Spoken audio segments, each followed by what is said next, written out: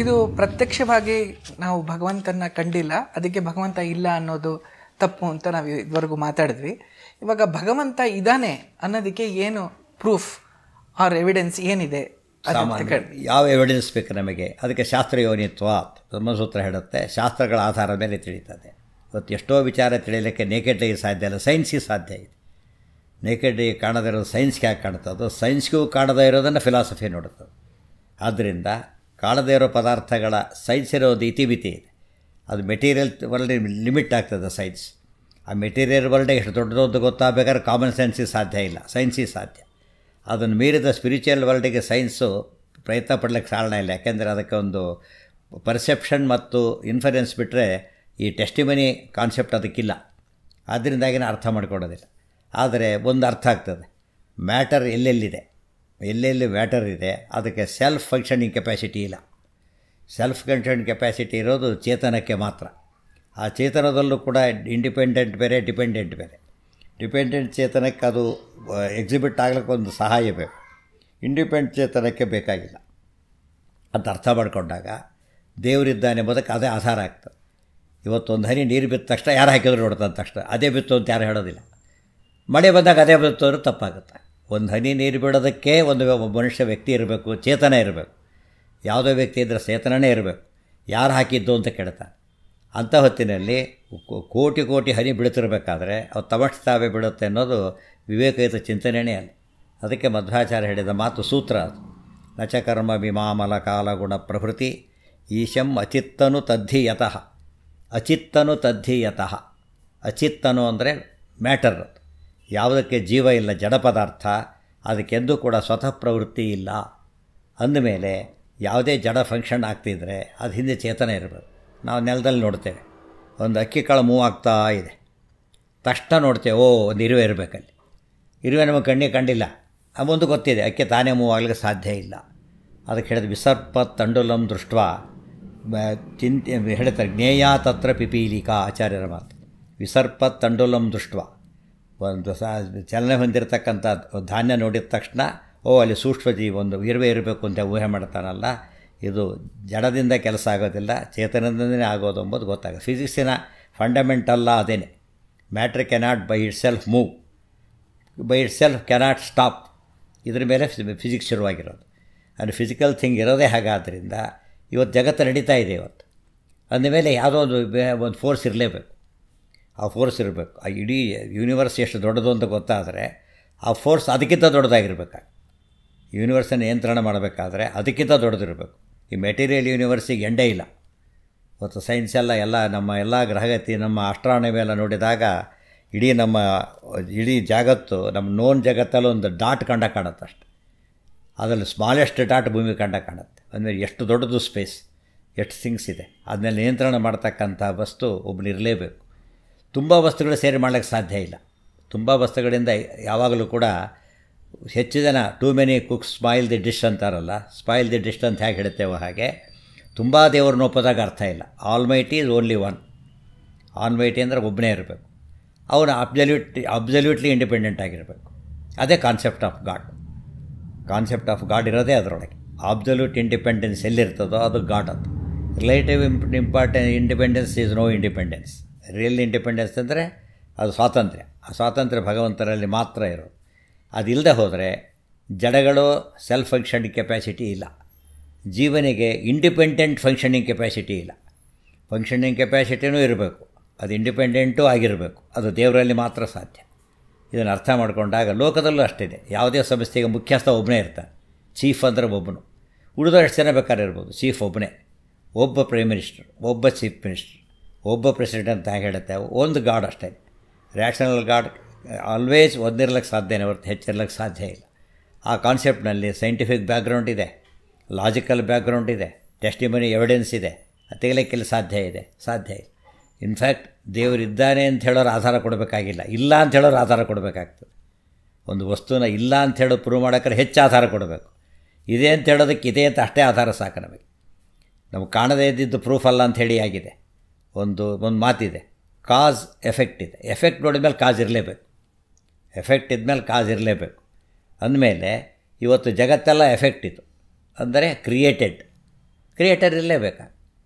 ಮಧ್ವಾಚಾರ್ಯ ಹೇಳೋ ಮಾತದೆ, ಬಹುಚಿತ್ರ ಜಗತ್ ಬಹುಧಾಕರಣಾತ್ ಪರಶಕ್ತಿ ಅನಂತಗುಣ ಪರಮಃ. ಜಗತ್ತನ್ನು ನೋಡಿ, ಅದರ ವೈವಿಧ್ಯ ನೋಡಿ, ಆಗ ಅರ್ಥ ಆಗುತ್ತೆ ಸೃಷ್ಟಿ ಮಾಡಿದವನು ಎಷ್ಟು ಗ್ರೇಟ್ ಇರಬೇಕು, ಅವನ ಶಕ್ತಿ ಎಷ್ಟು ದೊಡ್ಡದಿರಬೇಕು ಅನ್ನೋದನ್ನು ಊಹೆ ಮಾಡಿ ಅಂತ ಅರ್ಥ ಮಾಡ್ಕೋತಾರೆ. ಆರ್ಟ್ ನೋಡಿ ತೋರ್ತಿಲಕ್ಕೆ ಆರ್ಟಿಸ್ಟ್ ಅರ್ಥ ಆಗ್ತಾನೆ. ಜಗತ್ತು ಭಗವಂತನ ಆರ್ಟ್ ಇದು. ಆರ್ಟಿಸ್ಟ್ ಅಂದರೆ ಭಗವಂತ. ಮತ್ತು ಆರ್ಟಿಸ್ಟ್ ಒಪ್ಪೋದಿಲ್ಲ ಅಂದರೆ ಆರ್ಟ್ ಹಾಗಿದ್ರೆ ಆರ್ಟ್ ಎಲ್ಲ ಕಡೆ ಆರ್ಟಾಗಿ ಬರಲ್ಲ. ಹಾಗಿದ್ರೆ anything cannot become an art ಆಗಬೇಕಾದ್ರೆ ಆರ್ಟಿಸ್ಟ್ ಹಿಂದಿರಬೇಕು.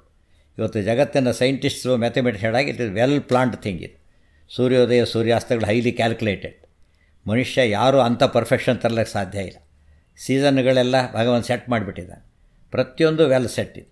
ಅದನ್ನು ಆಟೋಮೆಟಿಕ್ ಅಂದರೆ ಬುದ್ಧಿ ಇಲ್ಲದ ಮಾತು.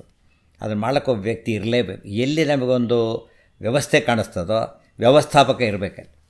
ಇವತ್ತು ಜಗತ್ತಲ್ಲಿ ವ್ಯವಸ್ಥೆ ಇದೆ. ಆ ವ್ಯವಸ್ಥೆ ಪ್ರಾಣಿಗಳಲ್ಲಿ ವ್ಯವಸ್ಥೆ ಇದೆ, ತಪ್ಪಿರೋದು ಮನುಷ್ಯನಲ್ಲಿ ಮಾತ್ರ ವ್ಯವಸ್ಥೆ ಅಷ್ಟೇ ಹೊರತು ಬೇರೆ ಕಡೆ ಎಲ್ಲ ವ್ಯವಸ್ಥೆ ಇದೆ. ವ್ಯವಸ್ಥೆಗೆ ಮೂಲ ಓಂ ಜನ್ಮಾದ್ಯಶಯತಃ ಓಂ ಬ್ರಹ್ಮಸೂತ್ರ ಅದನ್ನೇ ಹೇಳೋದು. ಬರೀ ಜಗತ್ತು ಸೃಷ್ಟಿಯಾದಿಗಳನ್ನು ಭಗವಂತ ಮಾಡ್ತಾನೆ ಅಂತ ಅದರ ಅರ್ಥ ಅಲ್ಲ. ವ್ಯವಸ್ಥಿತವಾದ ಸೃಷ್ಟಿ, ವ್ಯವಸ್ಥಿತವಾದ ಲಯ, ಎಲ್ಲ ವ್ಯವಸ್ಥಿತ. ಬೆಳಿಗ್ಗೆ ಹುಟ್ಟಿದ ಸೂರ್ಯ ಮಧ್ಯಾಹ್ನ ಇದ್ದಕ್ಕಿದ್ದೇ ಮುಳುಗೋ ಸಾಧ್ಯ ಇಲ್ಲ. ವ್ಯವಸ್ಥೆ ಇದೆ. ಅದಕ್ಕೂ ನಾವು ಶೂರಾಗಿರ್ಬೋದು, ಇಷ್ಟೊತ್ತು ಸೂರ್ಯ ಇದ್ದೇ ಇರ್ತಾನೆ, ಇಷ್ಟೊತ್ತು ಹುಟ್ಟುತ್ತಾನೆ ಅಂತ ವ್ಯವಸ್ಥೆ ಭಗವಂತ ಮಾಡಿದ್ದಾನೆ. ಆಗ ನಮಗೆ ದೇವರ ಅಸ್ತಿತ್ವವನ್ನು ಒಪ್ಪಲೇಬೇಕಾಗತ್ತೆ. ದೇವರನ್ನು ಅಸ್ತಿತ್ವ ಒಪ್ಪದೇ ಇದ್ದವನಿಗೆ ಯಾವುದನ್ನು ಎಕ್ಸ್ಪ್ಲೇನ್ ಮಾಡೋಕ್ಕಾಗೋದಿಲ್ಲ. ಇವತ್ತು ದೇವರಿದ್ದಾನೆ ಪ್ರೂವ್ ಮಾಡ್ತೇವೆ, ನಾವಿದ್ದೇವೆ ಅಂತ ಹೇಗೆ ಪ್ರೂವ್ ಮಾಡ್ತೀವಿ? ಹೋಗಲಿ, ಒಬ್ಬ ಸೋಲಿದೆ ಅಂತ ಹೇಗೆ ಪ್ರೂವ್ ಮಾಡೋದು? ನಡೀತಿರೋದೆಲ್ಲ ಸ್ಪಿರಿಟ್ ಇದ್ದಾನೆ, prove ಮಾಡೋಕ್ಕಾಗ್ತಾಯಿಲ್ಲ. Law of conservation of energy science ಒತ್ತಿ ಹೇಳ್ತದೆ. ಅದು ಮೆಟೀರಿಯಲ್ ಎನರ್ಜಿ ಬಗ್ಗೆ ಮಾತಾಡ್ತಿರೋದು ಸೈನ್ಸ್.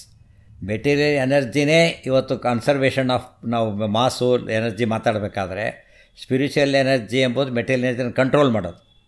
ಮೆಟೀರಿಯಲ್ ಎನರ್ಜಿ ಇದು ಕಂಟ್ರೋಲ್, ಸ್ಪಿರಿಚುವಲ್ ಎನರ್ಜಿ ಕಂಟ್ರೋಲರ್. ಅದು ಸ್ಪಿರಿಚುವಲ್ ಎನರ್ಜಿ ಎಂಬುದು ಅದು law of conservation of spiritual energy ಎಂಬುದು ಬೇಸಿಕ್ ಪ್ರಿನ್ಸಿಪಲ್ ಆಫ್ ಫಿಲಾಸಫಿ. ಅದು ಇದು ಸೈನ್ಸು, ಅದು ಫಿಲಾಸಫಿ. ಅಂದಮೇಲೆ ಯಾವಾಗ ಸ್ಪಿರಿಚುವಲ್ ಎನರ್ಜಿನ ನಾವು ನಿತ್ಯ ಅಂತ ಒಪ್ತೇವೆ, ನ್ಯಾಚುರಲಿ ಅದರ ಕೇಂದ್ರ ಬಿಂದು ಅಂದರೆ ಭಗವಂತನೇ. ಅದನ್ನು ಒಪ್ಪಲೇಬೇಕು. ಅಂದರೆ ದೇವ್ರ ಬಗ್ಗೆ ಚಿಂತನೆ ಮಾಡ್ತಾ ಹೊರಟಂತೆ ನಂಬಿಕೆ, ಸಪೋರ್ಟಿಂಗ್ ಪ್ರೂಫ್ ಜಾಸ್ತಿ ಆಗ್ತಾ ಹೊರತು ಕಡಿಮೆ ಆಗೋದಿಲ್ಲ. ದೇವರಿಲ್ಲ ಅನ್ನೋ ಇದರಲ್ಲಿ ಎಲ್ಲ ಕಡಿಮೆ ಆಗ್ತಾ ಹೋಗುತ್ತೆ. ಆ ದೃಷ್ಟಿಯಲ್ಲಿ ದೇವರಿದ್ದಾನೆಂಬ ಚಿಂತನೆ ಅತ್ಯಂತ ಆಬ್ಜೆಕ್ಟಿವ್ ಆಗಿರೋದು, ಎಲ್ಲ ರೀತಿಯಲ್ಲಿ ಆಧಾರ ಹೊಂದಿರೋದೇ ಹೊರತು ಬೇರೆ ಅಲ್ಲ. ಒಪ್ಪಲೇಬೇಕು. ಈ ಉತ್ತರ ಹೇಳುವಾಗ ನೀವು ಒಂದು ವಿಚಾರ ಹೇಳಿದ್ರಿ, ಅದೇನಂದರೆ ಭಗವಂತ ಇಂಡಿಪೆಂಡೆಂಟ್ ಅಂತ. ಆ್ಯಂಡ್ ಅವನೇ ಈ ಸೃಷ್ಟಿನ ಕ್ರಿಯೇಟ್ ಮಾಡಿರೋದು. ಸೈನ್ಸ್ ಹೇಳೋದು ಭಗವಂತ ಅಲ್ಲ ಕ್ರಿಯೇಟ್ ಮಾಡಿರೋದು, ಬಿಗ್ ಬ್ಯಾಂಗ್ ಥಿಯರಿ ಅಂತ ಹೇಳಿದ್ದಾರೆ. ಮತ್ತು ಅನೇಕ ಥಿಯರೀಸ್ ಬಂದಿದೆ, ಈ ವರ್ಲ್ಡ್ ಹೆಂಗೆ ಕ್ರಿಯೇಟ್ ಆಗಿದೆ. ಇದ್ರ ಬಗ್ಗೆ ನಮ್ಮ ಶಾಸ್ತ್ರ ಅದನ್ನು ಹೇಗೆ? ಭಾರಿ ಸುಲಭ. ಬಿಗ್ ಬ್ಯಾಂಗ್ಗೆ ಯಾವುದೇ ಆಗಲಿ, ಅದು ಯಾವುದಕ್ಕೊಂದು ಮೊದಲೇ ಹೇಳಿದೆ, ಅದು ಜಡನ ಚೇತನ ಪ್ರಶ್ನೆ ಇಷ್ಟೇ. ಜಡವಾದ್ದಾದರೆ ಸೆಲ್ಫ್ ಫಂಕ್ಷನಿಂಗ್ ಕೆಪಾಸಿಟಿ ಇಲ್ಲ. Simple answer. ಆ್ಯಕ್ಸಿಡೆಂಟ್ ಅನ್ನೋದಕ್ಕೆ ಅರ್ಥ ಇಲ್ಲ. ಸಣ್ಣ ಪುಟ್ಟದಕ್ಕೆ ಆ್ಯಕ್ಸಿಡೆಂಟ್ ಹೇಳೋದು ಸಾಲೋದಿಲ್ಲ. ಅಂಥ ದೊಡ್ಡ ಯೂನಿವರ್ಸ್, ಕ್ರಿಯೇಟರ್ ಆಫ್ ಯೂನಿವರ್ಸ್ಗೆ ಹೇಳೋದು ಆ್ಯಕ್ಸಿಡೆಂಟಲಿ ಕ್ರಿಯೇಟೆಡ್ ಅನ್ನೋದು ಯಾವ ಬಿಗ್ ಬ್ಯಾಂಗ್ ಥಿಯರಿ, ಯಾವ ಥಿಯರಿಗಳಿಗೂ ಕೂಡ ಒಪ್ಪೋಣ. ಆ ಥಿಯರಿನ ಆ ಬ್ಯಾಕ್ಗ್ರೌಂಡ್ ಒಂದು ಒಪ್ಪಲೇಬೇಕು. ಒಂದು ಸ್ಪಿರಿಚುವಲ್ ಎಕ್ಸಿಸ್ಟೆನ್ಸ್ ಇಲ್ಲದೆ ಹೋದರೆ, ಎನರ್ಜಿ ಇಲ್ಲದೆ ಹೋದರೆ ಯಾವ ಥಿಯರಿಗೂ ಅರ್ಥ ಇರೋದಿಲ್ಲ. ಆದ್ದರಿಂದ ನಮ್ಮ ಥಿಯರಿಗಳಲ್ಲಿ ಏನು ಗೊತ್ತು, ಎಲ್ಲ ರೀತಿ ಥಿಯರಿನೂ ಅಡಾಪ್ಟ್ ಮಾಡ್ಬೋದು, ಏನೂ ತಪ್ಪಲ್ಲ. ಬಟ್ ಬೇಸಿಕ್ ಥಿಯರಿ ಒಂದೇ, ಅದು ಭಗವಂತನೇ ಆಗಬೇಕು. ಆ ಸೆಂಟರ್ ಆಫ್ ಗಾಡ್. ಇವತ್ತು ಉದಾಹರಣೆಗೆ ಒಬ್ಬ ವ್ಯಕ್ತಿ ಬಂದಿದ್ದು ಸತ್ಯ. ಈಗ ಅವ್ನ ಪ್ಲೇನಲ್ಲಿ ಬರ್ಬೋದು, ಬೈ ವಾಕ್ ಬರ್ಬೋದು, ಯಾವುದರಲ್ಲೇ ಬರ್ಬೋದು. ಬರ್ಲಿಕ್ಕೆ so many ways are there. But ಬಂದಿದ್ದಾನೆ ಫ್ಯಾಕ್ಟ್. ಅದು ಬರಬೇಕಾದ್ರೆ ವೆಹಿಕಲ್ ಉಪಯೋಗಿಸಿದ್ದಾನೆ ಹೊರತು ಅವನೇ ವೆಹಿಕಲ್ ಅಲ್ಲ. ಅದೇ ರೀತಿ ಜಗತ್ತಿನಿಂದ ಭಿನ್ನನಾದ ವ್ಯಕ್ತಿ ಇದ್ದಾನೆ, ಭಗವಂತ ಇದ್ದಾನೆ. ಈ ಥಿಯರಿಗಳೆಲ್ಲ ಅವನ ಎಕ್ಸಿಸ್ಟೆನ್ಸ್ ಪ್ರೂವ್ ಮಾಡೋದೇ ಹೊರತು ಬೇರೆ ಅಲ್ಲ. Big bang theory Chetana ಒಪ್ಪುತ್ತೋ ಒಪ್ಪೋದಿಲ್ವೋ? Chetana ಒಪ್ಪಿದರೆ that Chetana is god. ಚೇತನ ಒಪ್ಪೋದಿಲ್ಲ ಅಂದರೆ ಫಂಕ್ಷನಿಂಗ್ ಕೆಪಾಸಿಟಿ ಇಲ್ಲ, ಅಲ್ಲಿ ನಡೆಯೋದೇ ಇಲ್ಲ, ಒಪ್ಲಿಕ್ಕೆ ಸಾಧ್ಯ ಇಲ್ಲ. ಆದ್ದರಿಂದ ಯಾವ ಥಿಯರಿ ಮುಂದಿಟ್ಟು ಕೂಡ ದೇವ್ರನ್ನ ಅಲಗಳಿಲಕ್ಕೆ ಬರೋದಿಲ್ಲ. ಅದಕ್ಕೆ ಆಚಾರ್ಯರು ಅಚಿತ್ತನು ತದ್ಧೀಯತಃ. ಯಾವುದು ಅಚಿತ್ತನುವೋ, ಮೆಟೀರಿಯಲ್ ಎಕ್ಸಿಸ್ಟೆನ್ಸ್ ಹೊಂದಿದೆಯೋ ಅದಕ್ಕೆ ಎಂದೂ ಕೂಡ ಸೃಷ್ಟಿಯಾದಿಗಳನ್ನ ಮಾಡೋ ಇಚ್ಛೆನೂ ಇಲ್ಲ, ಜ್ಞಾನನೂ ಇಲ್ಲ, ಶಕ್ತಿಯೂ ಇಲ್ಲ. ಆದ್ದರಿಂದ ಅಲ್ಲಿ ಎಂಡಾಗ್ಲಿಕ್ಕೆ ಸಾಧ್ಯ ಇಲ್ಲ. ಅದೇ ಹೇಳ್ತಾರಲ್ಲ, ಎಂದೂ ಕೂಡ ಜಡವಾದಿಗಳು ಅಂತ ಕರೀತಾರೆ, ಭೌತಿಕವಾದಿಗಳು. ಅಂದರೆ ಅಪಾರ್ಟ್ ಫ್ರಮ್ ಮ್ಯಾಟರು ಬೇರೆ ಇಲ್ಲ ಅಂತ ವಾದ ಮಾಡೋರಿಗೆ ಅದು ಉತ್ತರ ಇದು. ಪ್ರೂವ್ ಮಾಡೋಕ್ಕೆ ಬರೋದಿಲ್ಲ ಅವರಿಗೆ. ದೇರ್ ಫೋರ್ ಚೇತನ ಬೇಕೇ ಬೇಕು ಅಂತ ಅದಕ್ಕೆ ಕಾರಣ ಬೇಕಿಲ್ಲ. ನಾವು ಎಕ್ಸ್ಪೀರಿಯನ್ಸ್ ಪ್ರೂವ್ ಮಾಡಿಬಿಟ್ಟಿದೆ. ಇವತ್ತೊಂದು ಯಾವುದೋ ಮರ್ಡರ್ ಆಗಿದೆ ಅಂತ ತಿಳ್ಕೊಂಬೋಣ. ಆ ಡಾಕ್ಟ್ರ್ ಪೋಸ್ಟ್ ಮಾಸ್ಟರ್ ಮೇಲೆ ಕಳಿಸ್ತಾರೆ. ಅವನು ಹೇಗೆ ಸತ್ತ ಅಂತ ರಿಪೋರ್ಟ್ ಕೊಡ್ತಾನೆ ಅಷ್ಟೇ. ಅವನು ಹೇಗೆ ಸತ್ತ ಅಂತ ರಿಪೋರ್ಟ್ ಕೊಡ್ತಾನೆ. ಅದು ಪಾಯ್ಸನ್ನೋ ಒಂದು ವೆಪನ್ನೋ ಹೇಳ್ತಾನೆ ಅಷ್ಟೇ, ಏನೋ ಅಲ್ಲ. ಆದರೆ ಮಾಡಿದವನು ಯಾರು ಅಂತೇಳಿ ಕೋರ್ಟ್ಗೆ ಹೋಗ್ಬೇಕಾಗ, ಅದು ಪೋಸ್ಟ್ ಮಾರ್ಟಮ್ ಹೇಳೋದಿಲ್ಲ, ಅದನ್ನು ಕೋರ್ಟ್ಗೆ ಹೋಗ್ಬೇಕು. ಸೊ ಕೋರ್ಟ್ ಡಿಸೈಡ್ ಮಾಡೋ ವಿಚಾರ ಯಾರು ಅವನು ಕೊಲ್ಲೋದಕ್ಕೆ ಏನು ವ್ಯವಸ್ಥೆ ಮಾಡಿದ್ರು ಅನ್ನೋದು. ಡೈರೆಕ್ಟಾಗಿ ಯಾವುದರಿಂದ ಸತ್ತ ಅಂತ ತೀರ್ಮಾನಾಗೋದು ಡಾಕ್ಟ್ರಿಂದ. ಸೊ ಸೈನ್ಸು ಡಾಕ್ಟ್ರ್ ಇದ್ದ ಹಾಗೆ ವೈ ಇಟ್ ಈಸ್ ಹ್ಯಾಪನಿಂಗ್ ಹೇಳುತ್ತೆ ಹೊರತು ಹೌ ಇಟ್ ಈಸ್ ಹ್ಯಾಪನಿಂಗ್ ಹೇಳುತ್ತದೆ ಹೊರತು ವೈ ಅಂತ ಹೇಳೋದಿಲ್ಲ. ಅದನ್ನು ಹೇಳೋದು ಫಿಲಾಸಫಿ ಬೇಕು. ಹಾಗಿದ್ರೆ ಕೋರ್ಟೇ ಬೇಡ, ಡಾಕ್ಟ್ರೇ ತೀರ್ಮಾನ ಮಾಡ್ತಾನೆ ಅಂತ ಯಾರು ಹೇಳೋಕ್ಕಾಗತ್ತಾ? ಸಾಧ್ಯ ಇಲ್ಲ. Beyond the scope of doctor. Doctor ಅದೆಲ್ಲ ಹೇಳೋದಿಲ್ಲ. ಸೈನ್ಸ್ ಹಾಗೆ ಹೇಳೋದಿಷ್ಟೇ. ಈಗ ಸತ್ತ ಅಷ್ಟೇ ಅವ್ನು ಹೇಳೋದಿನ್ನೇ. ಅವು ಪ್ರಶ್ನೆ ಬರ್ತದೆ, ಇವನಿಗೆ ಚಾಕು ಹಾಕಬೇಕಾ, ಆ ಚಾಕು ಆಗಲೇ ಹಾಕಬೇಕಾ, ಕೆಲಸ ಚಾಕು ಹಾಕಿದಾರಲ್ಲ ಸತ್ತಿಲ್ವಲ್ಲಿ, ಮತ್ತು ಇವನೇ ಸಾಯ್ಬೇಕಾ, ಅಷ್ಟು ಫೋರ್ಸ್ ಕೊಡಬೇಕಾ, ಅದೆಲ್ಲ ಡಿಸೈಡ್ ಮಾಡೋದು ಒಬ್ಬ ಬೇರೆ ವ್ಯಕ್ತಿ. ಅದು ಭಗವಂತನಿಂದ ಆಗೋದು. ಆದರೆ ಫಿಲಾಸಫಿ ಝೋನ್ ಬೇರೆ, ಸೈಂಟಿಫಿಕ್ ಝೋನ್ ಬೇರೆ. ಫಿಲಾಸಫಿ ಝೋನಲ್ಲಿ ಮಾತ್ರ ಪ್ರಾಬ್ಲಮ್ ಸಾಲ್ವ್ ಆಗೋದು. ಯಾರು ನೋಡಿಬಿಟ್ಟು ಕೊಲೆ ನೋಡಿ ಪೋಸ್ಟ್ ಮಾರ್ಟಮ್ ರಿಪೋರ್ಟ್ ನೋಡಿ ಪ್ರಾಬ್ಲಮ್ ಸಾಲ್ವ್ ಅಂತ ಕರೆಯೋದಿಲ್ಲ. ಈ ಪ್ರಾಬ್ಲಮ್ ಶುರುವಾಯಿತು ಆ್ಯಕ್ಚುಲಿ. ಅದು ಮರ್ಡರ್ ಅಂತ ಪ್ರೂವ್ ಆಗಲಿಕ್ಕೆ ಡಾಕ್ಟ್ರ್ ಬೇಕು ಫಸ್ಟ್. ಇವತ್ತೆ ಪ್ರೂವ್ ಮಾಡ್ದೆ ಮರ್ಡರ್ ಅಂತೇಳಿ ಕೇಸ್ ಕ್ಲೋಸ್ ಆಗಲ್ಲ, ಕೇಸ್ ಓಪನ್ ಆಗೋದೇ ಆಗ. ಇಸ್ ಎನ್ ಎಫೆಕ್ಟ್ ಅಂತ ಪ್ರೂವ್ ಆದಮೇಲೆ ಕಾಸ್ ಬೇಕೇ ಬೇಕು. ಆ ಕಾಸ್ ಎರಡದು, ಮೆಟೀರಿಯಲ್ ಒಂದು, ಸ್ಪಿರಿಚುವಲ್ ಒಂದು. ಮೆಟೀರಿಯಲ್ ಕಾಸ್ಗೆ ಸೈನ್ಸ್ ಎಂಡ್ ಆಗ್ತದೆ, ಸ್ಪಿರಿಚುವಲ್ ಕಾಸ್ಗೆ ಶಾಸ್ತ್ರ ಹೋಗ್ತದೆ. ಸ್ಪಿರಿಚುವಲ್ ಕಾಸ್ನಲ್ಲೂ ಕೂಡ ಎರಡು ಭಾಗ, ಪ್ರೈಮರಿ ಕಾಸ್ ಬೇರೆ, ಸೆಕೆಂಡರಿ ಕಾಸ್ ಬೇರೆ.